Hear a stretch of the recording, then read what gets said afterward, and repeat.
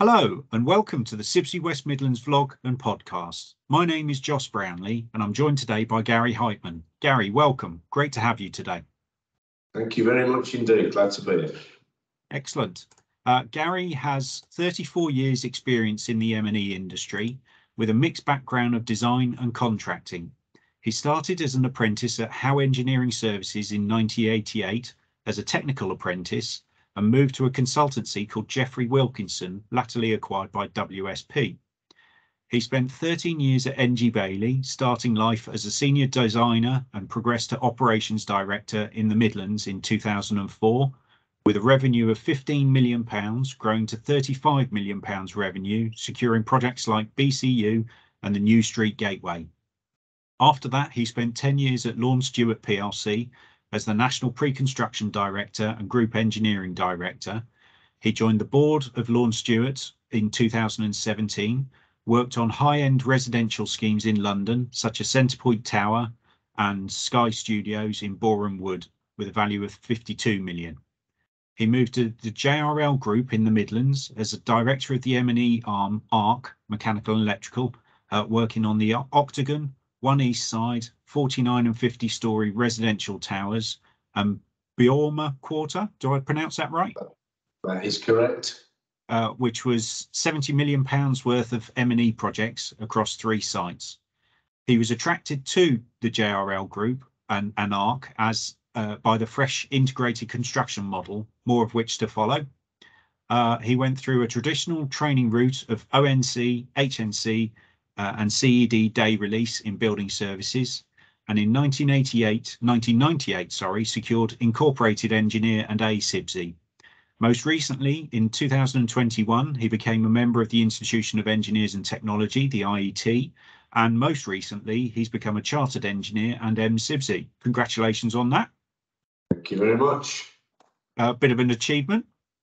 Yeah, no, absolutely, yeah. And it was quite a weird one, really, leaving it that late in the career, but it's never too late. Well, the whole time we've known each other, you've always been CIBSE iEng, and it's always been sort of on my mind to, see whether there's something that we can do, you can do, what you want to do to change that. But what prompted that? I think it was basically a conversation that I had with a member of the committee that told me about the experiential learning route, and I wasn't familiar that it was there as an opportunity. And reading up on that, I thought that was the ideal route for me, given the fact that I haven't got a master's degree. And 34 years in the industry. So I had some good coaching and mentoring, actually, in terms of putting the pack together, which comprised of 2 documents, the experiential learning report and the engineering practice report, and then obviously the prep for the interview.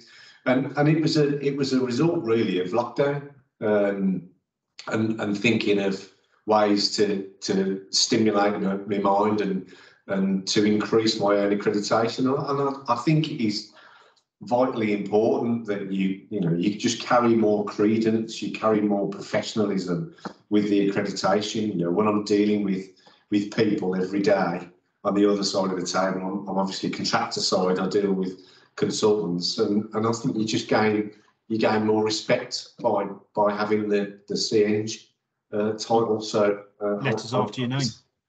Yeah, absolutely. It does matter. Yeah.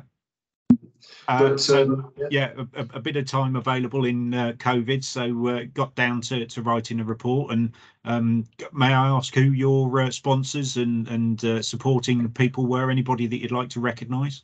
Yeah, Simon Waldron. I owe a lot of thanks to Simon. He obviously told me about the experiential learning route.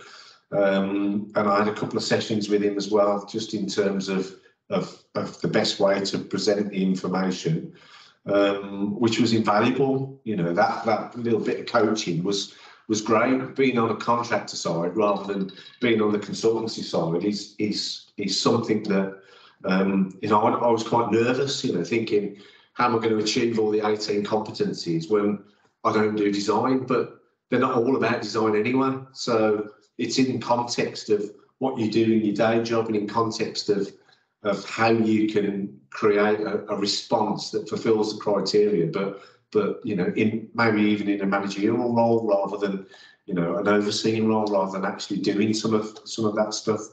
But it was really useful from Simon.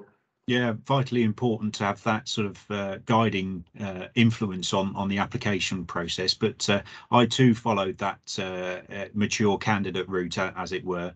And as it happens, Simon was one of the interviewers for me to become member as well. I still remember it to this day. But yeah, Simon's at Urban Jungle now.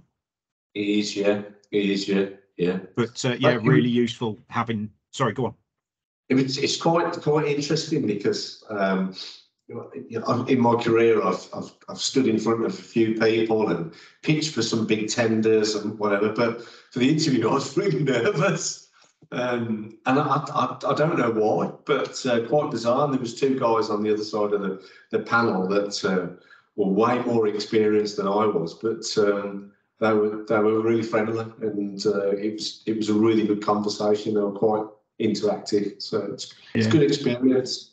Yeah, and as you mentioned, it's not about being proficient in health and safety or in procurement or in design. Or what they're looking for is a well-rounded individual with experience in most, if not all, of the fields. But it's not necessarily that you have to be the expert in all of them, but you just can't be lack of no knowledge in any one of the fields. So as long as you're a well-rounded individual, which you are, and there is the opportunity for those that don't, as you say, have the bachelor's, the 3 years bachelor's or the 4 years master's accredited degree to progress themselves and get that accreditation, which is the outward sort of medal or badge of to the industry.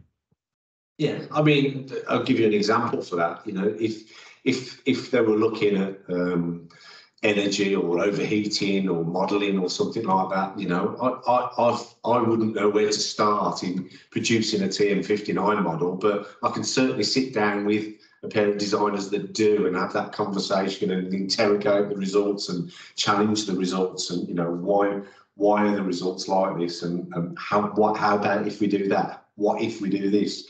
It's that sort of thing, and then putting that into the report is enough to say that you understand that part of the process of a project. Yeah, you don't necessarily need to be able to calculate U values from first principles to be able to get that CEng MCIBSE level.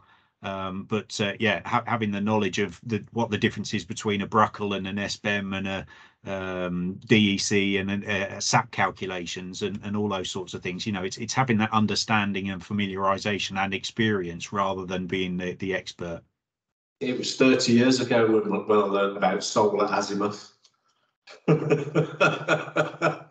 So yeah, a long time ago. But it sounds as though we're very similar in that we take great satisfaction in that. I too was extremely nervous when I came to do the presentation, and coming out the other side, I thought to myself, I've done as best as I can there, and if I've passed, I've passed. If I failed, I failed. I'll probably go again for it. But yeah, presenting to two industry peers and them saying, yeah, you're at that level, you do come out of it when you get the acknowledgement and the certificate of, yeah, I am where I think I am, and I'm really happy with my performance, sort of thing.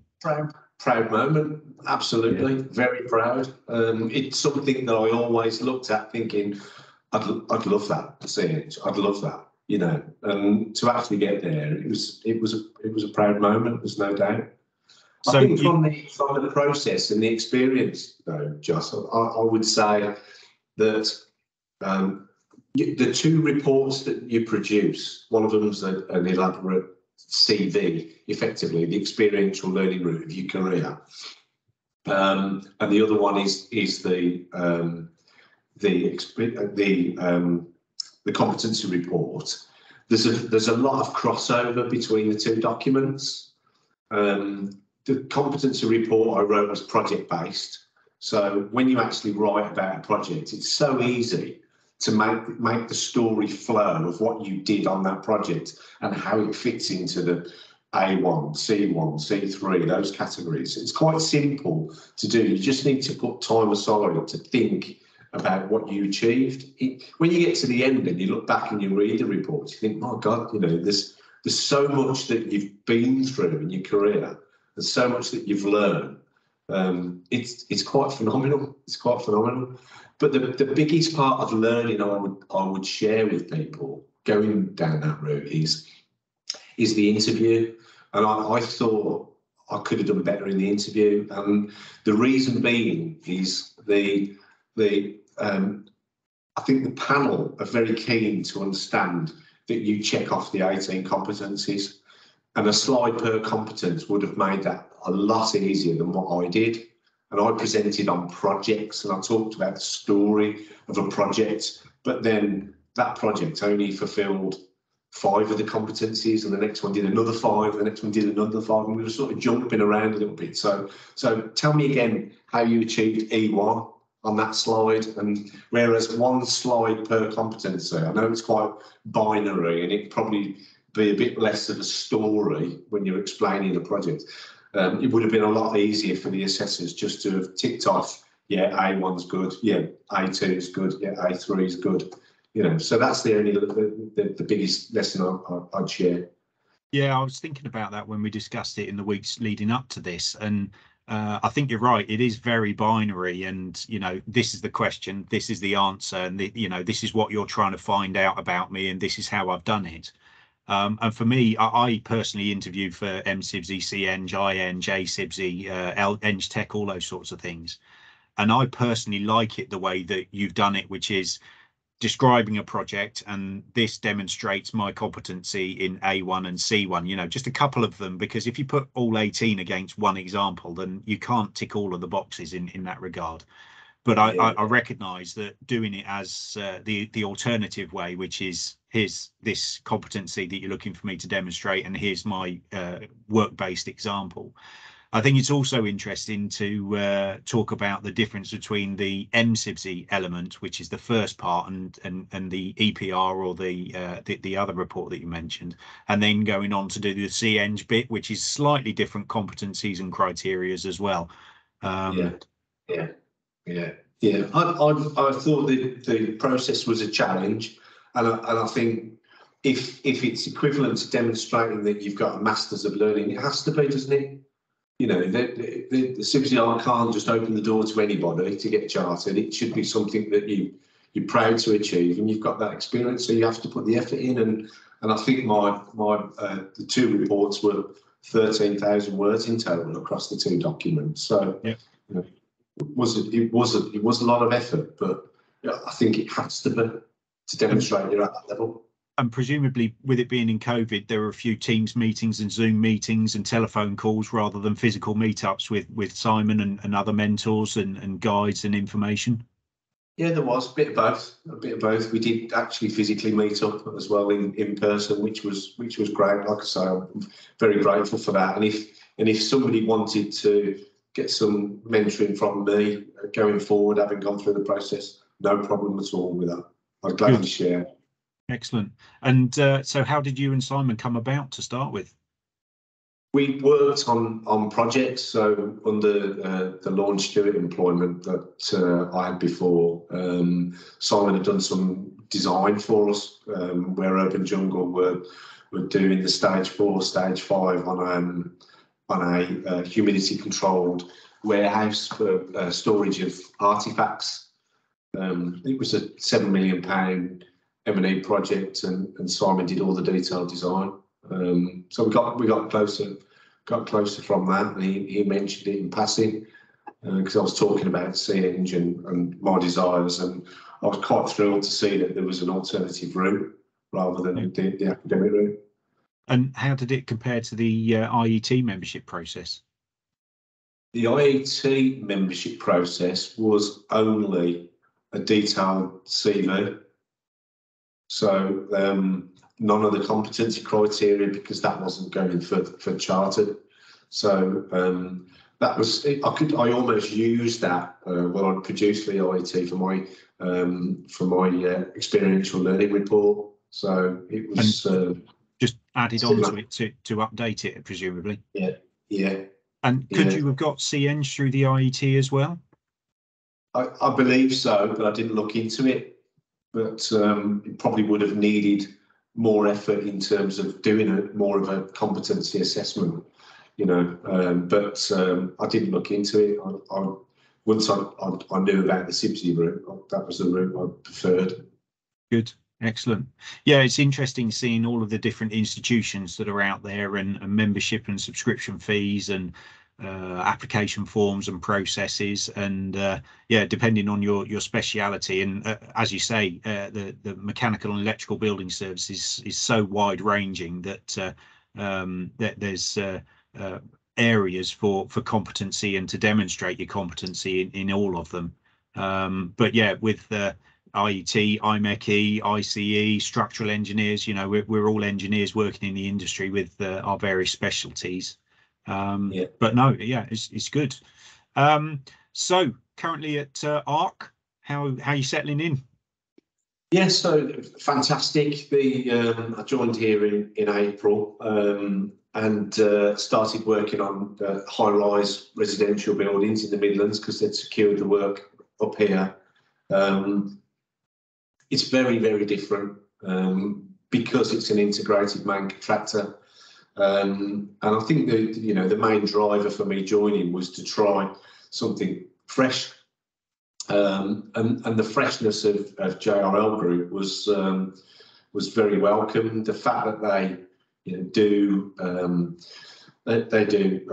substructures, they do slip form structures, they do the facade, they do the M&E. They've got in-house architecture, in-house structural design, dry lining. Temps, environmental recycling. So it is a real one-stop shop type approach.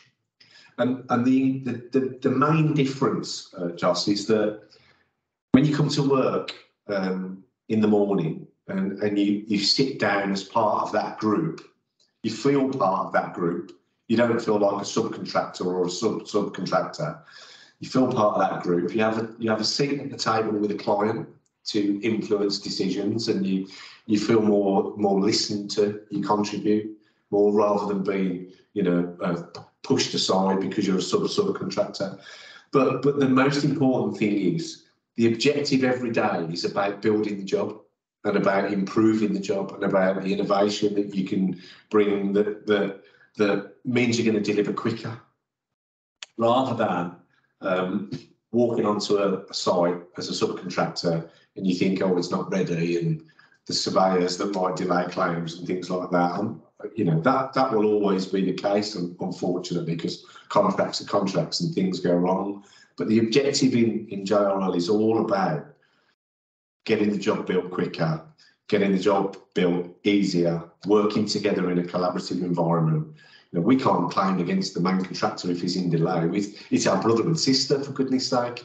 So the focus is about, if they're in trouble, what can we do to help? Can we speed up? The objective is very, very different. It's a far more collaborative environment. And it's not just about reducing the cost for your cost centre, because, as you say, you're part of an overall group whose one desire and focus is to build the building, build it better as a group. So it's not just about one P&L account being improved. It's about the overall group performance. And as you say, resequencing the installation of the cables or the pipe work in certain areas for the benefit of the group overall, to get the building built. And to the benefit of the client. If you have a job that has major challenges and goes into claim scenarios, then the client's not going to get the end result that he wanted, that he expected, because people will be on tight costs and cut corners, and the dispute will reflect, I think, in the end product. The model with JRL is that our involvement as M&E is extremely early.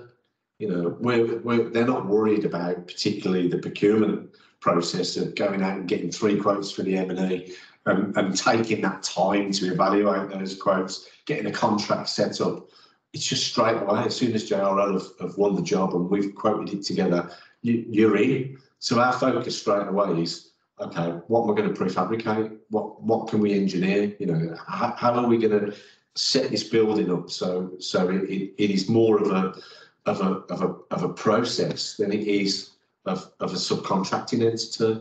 So the mindset's very different. How early is early? Concept stage, detailed design stage? No, because it's tendered as design build, most of it's design build, it is in that traditional way. But if you think of a traditional approach where a main contractor secures the order, he'll focus on his immediate packages first. So he'll want to get his groundworks done. He'll want to get the piling package done. He'll want to get his concrete frame sorted and then his facade. And eventually he'll get to the M&E, and the M&E will come to the top of the pile. Whereas we're already there. You know, on day one, we're already there. So we're talking to our own facade contractor. We're talking to our own concrete contractor in-house. We're talking about, this is what we need for builders work. This is what we need for louver penetrations. You know, we're getting into the level of detail so early that it forces you to engineer the job better. And can you talk about any of the projects in the West Midlands region that you got on currently? Yeah, so Octagon is a build-to-rent high-rise residential complex on the Paradise development. That's 49-storey tower, 370 bedrooms. The project is an all-electric solution for the building. So there is no gas supply. There are no boilers, no CHPs. So we've got incoming boosted cold water risers, sprinkler systems, smoke vent systems. Quite challenging because it's a single staircase building over that quantum of levels with 8 to 10 apartments per floor, depending on where you are in the building. So yeah, three lifts, 2 of them are firefighting, 1 evacuation, and sprinklers throughout. So yeah, the fire strategy was extremely detailed. And again, the beauty of the early involvement is we were bringing sprinkler contractors, smoke vent contractors to the table straight away to talk about the configuration of those CDPs and get the CDPs moving. And that smoke vent is to remove smoke from any given area in the event of a fire, and the sprinklers obviously put the fire out. It is, yeah. So the first point of issue in the lobby is the smoke head will pick it up, and the fire alarm will sense that, and that then generates the smoke extract fans, which the modulation dampers open on the fire floor. And you've got then natural AOV inlets on the staircases, you've got natural AOV inlet to the lobby, and you keep the lobby clear by that firefighting lobby clear by the smoke extract system. Okay. And it enables the firefighters to go to the fire floor or go via the staircase 1 level up, come back down. There's dual outlet wet riser valves on every level, so they can put two hoses on. So yeah, it's quite intense, the fire strategy, as you can imagine. After Grenfell, the focus on the cladding, the focus on the fire systems and life safety is paramount. So we have a lot of meetings with BCO and the fire strategies to get it right. BCO's building control officer, yeah? Yeah. It is, yeah. So with it being an all-electric building, that's going to be one hell of a power supply and power requirement for 300 and something odd beds, did you say? Yeah, 370. So yeah, we've got incoming HV. We've got 2 LV switch rooms, primary and secondary. So we've got ATSs and backup supplies for all the life safety systems. The IDNO are bringing the power into the apartments and going up the risers and running those directly to each of the apartments. And we've got electric hot water generators, MVHR for the ventilation for the apartments in line with the TM59 model, and we've got electric heaters, Wi-Fi controlled electric heaters in the apartments. So and this is built to rent, so none of it's for sale. So. And you're interested is both the mechanical and the electrical pipes and wires, building services? Yeah, absolutely. My background is mechanical as a bias, but oversee that. But we'll employ project managers, supervisors to deliver the M&E on site. There's been a hell of a lot of work in terms of prefabrication of stacks. I've got 1,350 stacks on the job. We're using Gebrick super tube solution, so we've got no separate vent. So that's quite challenging. That's what these images are behind me here, the stack here. So looking at the casting solution for those, it's a sovin joint that's at the bottom of the stack on every level with expansion, and getting that low enough, getting to get the shower drain connection on. There's a specific Hilti fire collar that's been developed so you can sink that joint into the slab and get the shower connection as low as possible. So all that sort of stuff that you're engineering now before we start on site is really interesting and really beneficial. At Lorne's, I know you had some sister groups of companies that did some prefabricated services. Is that the same with ARC and JRL? You've got sister companies there?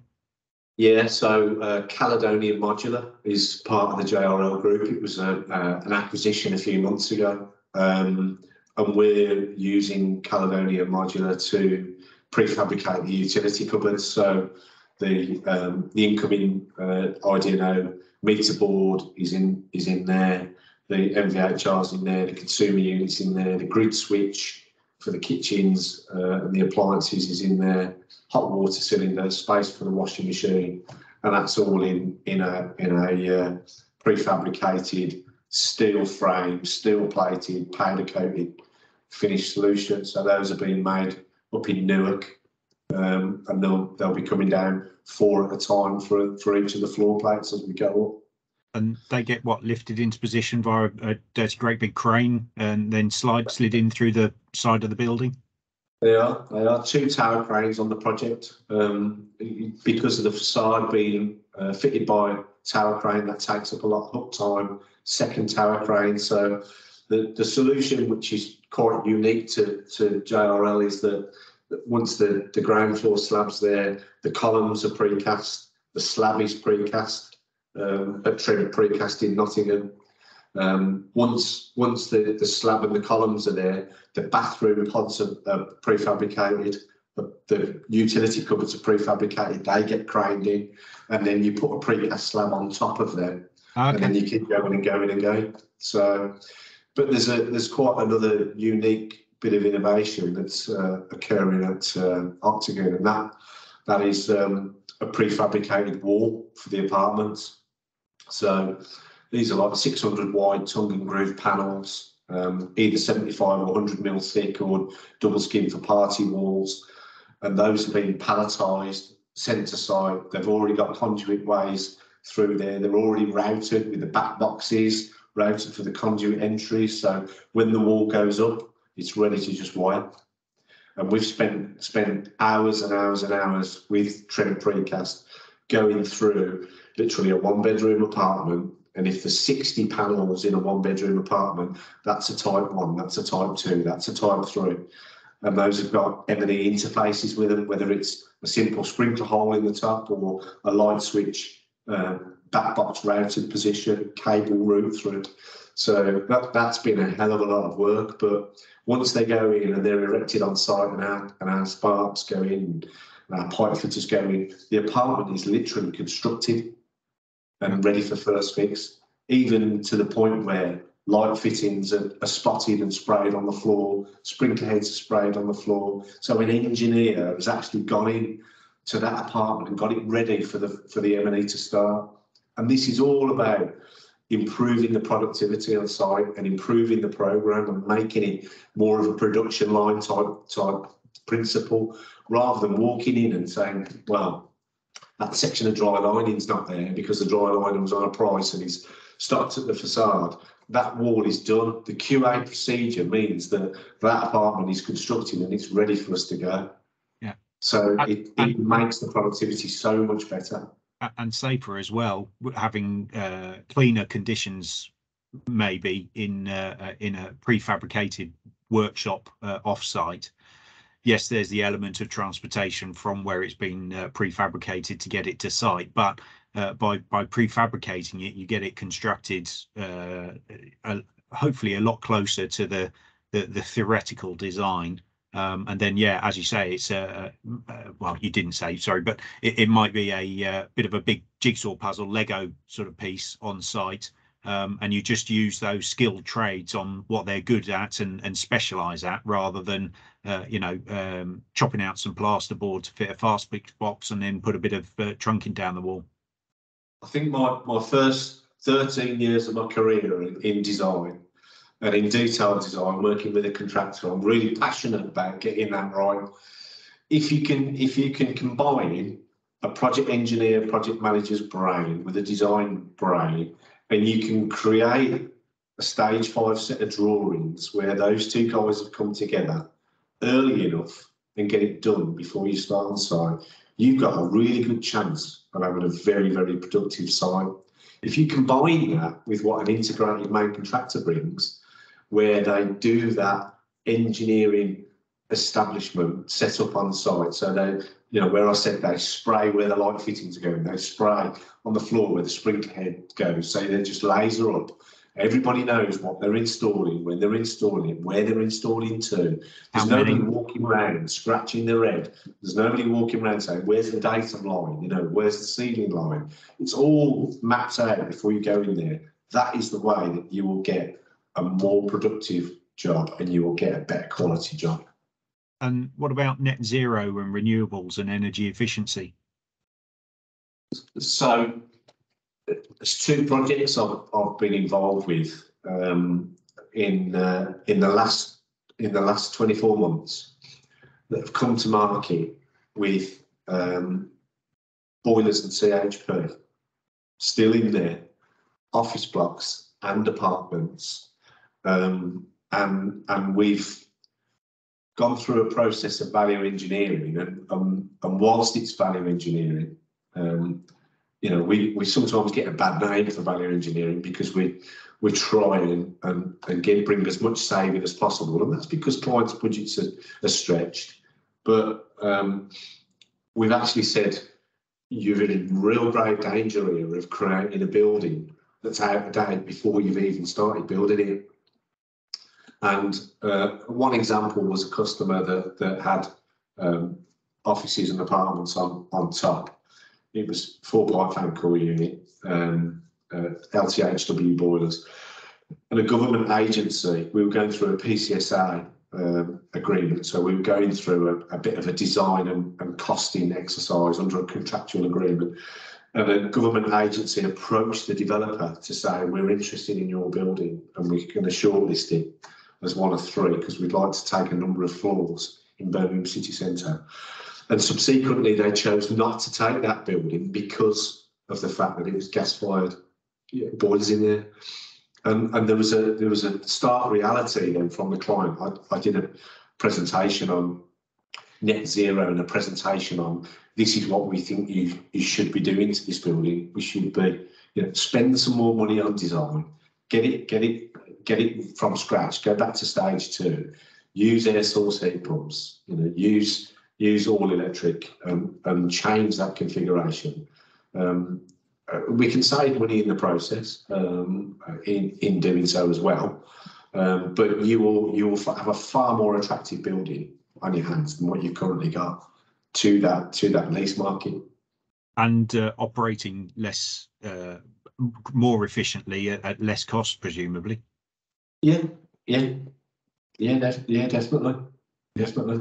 And I think certainly the one job recently, it's been hanging around for a long time. This project has. It probably started in the market over 10 years ago. It was an opportunity by Selfridges, and it got to the point where the design and the planning had just been rolled on and rolled on and rolled on and rolled on.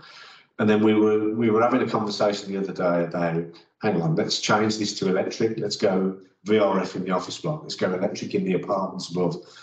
And you were looking then back at the planning and thinking, well, hang on, this planning in 2013 when it was approved, it didn't like using electricity, and you're almost going to renegotiate back with the planners to say, well, we want to flip this, but we want to go for another planning submission now. So it does have implications, but you've got to actually put your hand on your heart and say, is it the right thing to do to put 3 megawatts worth of boilers and a CHP in? No, it's morally wrong. So you've got to say with some conviction, whilst you're looking for savings, and you tell the client, spend a bit more money on design. Let's go back to the drawing board. Let's spend another 10, 16 weeks on revisiting it, and you will have a much better building at the end of it. It sounds like you've got a real passion for that overall considered approach. What gets you out of bed? What motivates you to do better each day? I think we have an obligation as an engineer in the industry. We have an obligation to advise clients. It's one of the criteria in the CNG competencies, isn't it? You need to have the conviction to put your hand up and say, you do realise, I know you've been designing this job for 5-10 years, Mr. Client, but you do realise that you're creating a very dirty asset. We owe it to them. There's people out there that still don't know what net zero really means, I think. And there's probably a lot of engineers that don't know, building services engineers that still don't fully know. I bet you if you asked 10 people, you get 10 different definitions of what it really means. At the moment, I think that net zero piece, a lot of people just think that let's throw some photovoltaic panels on the roof or solar panels on the roof for the domestic hot water, and that will then offset all of our sins and be perfect for the future. But as you say, that net zero piece isn't just about building the building or operating the building. It's about deconstructing the building as well. It's that whole life piece and the embodied carbon, where you've got some plastic GRP pods or metal pods coming from a location, being built in a location, then transported to site, and then when it comes to demolish that building, it needs to be recycled as much as possible. And yeah, that net zero piece is a industry-wide thing, not just an M&E building services thing. Yeah. I mean, if you look at the government white papers now, and they're saying no new dwelling will have a gas supply by 2025. If that doesn't make you realise that the gases are depleting, commodity, then and we've got to move away from it, then gosh, something needs to bring the light bulbs on. But then if you look at the air source heat pump market, there isn't anywhere near enough people in that manufacturing space. We need more and more air source heat pumps being made. Think about all the dwellings that are out there, all the houses that are out there that are going to eventually convert from gas to air source. Just in terms of people going electric on cars, just getting the additional power supplies in terraced houses, semi-detached houses that may share electrical infrastructure. There's a massive challenge for us as building service engineers, not just in commercial buildings, but in domestic as well. Yeah, and that's the challenge, and that's the excitement, and that's where the challenge comes as engineers, as problem solvers. We sort of enjoy responding to those challenges. I think the kudos of a building services engineer has changed massively from when I came into the industry. We were probably an annoyance to architects. We probably still are, but annoyance to architects with needing too much plant space and too much riser space. But we're now fundamentally in facade engineering, and in terms of net zero, the kudos of building services has rocketed up. in importance. Yeah. The facades now, you know, when you're doing a trade-off with developing a facade, that is an art in itself, getting the facade right. You know, we've almost created a position now where we've gone so thermally efficient, and we want lots of glass because we want lots of natural light, that we've created the converse problem by overheating. Yeah. Spaces in the summer, you know, with the temperatures going up and retention of heat in a building, we've almost created another problem in summertime, haven't we? Probably so airtight and so thermally efficient. Yeah, and obviously you need that ventilation air for to live with and to remove any, you know, burnt toast smells or you know, meals from the night before. But presumably on the building that you mentioned, there's a whole load of filtration at the lower levels, presumably at least for vehicle emissions not getting into the building, and purifying and cleaning and scrubbing that air before it gets into the occupied areas. But yeah, it's an interesting challenge because the solution at ground floor level isn't necessarily the same as the solution at 49th floor level. Well, nobody wants a fully openable window in a building that's 49 stories high for obvious reasons, you know, safety wise. My God, so they're very, very limited, those openings. So the model gets done and dictates what we do in terms of air changes. We're oversizing MVHRs to get them down and to get the noise down on there. But in terms of purge, you know, you still got to have that purge facility. You know, there's still the time when somebody goes out for the day and comes home on a summer's day at 5 o'clock and it's been shut up all day with the sun shining through the window, and it will be really uncomfortable. Yeah. In there, and we've got to be acutely aware of that. The quality of life in these spaces needs to be right. But also the moisture in the bathrooms and the shower rooms and the wet rooms and those sorts of functions. And yeah, as you say, bigger windows means greater heat gain, means greater elevated temperatures within the space, but with the view. Yeah, getting rid of, you know, we see in the news at the moment there's quite a lot of articles about asthma and mold and various other spores and COVID as well, you know, common cold going around at the moment. But yeah, there's certainly a lot of challenges there for building services engineers in the industry. But where do you see the industry going next? I think building services is going to remain vitally important in construction. You know, I think there's still a hell of a lot of mileage in terms of prefabrication going forward. I think it's still talked about too much, but not implemented enough. I think there's a myth that people think that prefabrication is going to be cheaper. It invariably isn't, and it does cost more, but the end product is better. I think the industry over the next few years, we're certainly not seeing any signs of a slowdown right now. We're always pretty late to see that. You know, the professionals normally see it first before we do as constructors, but I can just see things getting tighter and tighter in terms of energy efficiency. For sure, you know, we've all got our part to play, haven't we, in the emissions of the country, and the government will be behind it and driving it, and that will make building services engineers even more important. And you see that piece, the future and the challenge for building services engineers as well? Yeah, definitely.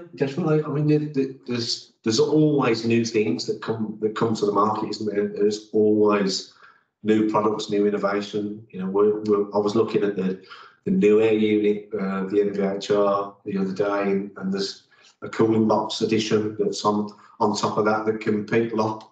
So, you know, even if you're looking at designing and future-proofing on your TM59 for 2050, there's ways of doing that now.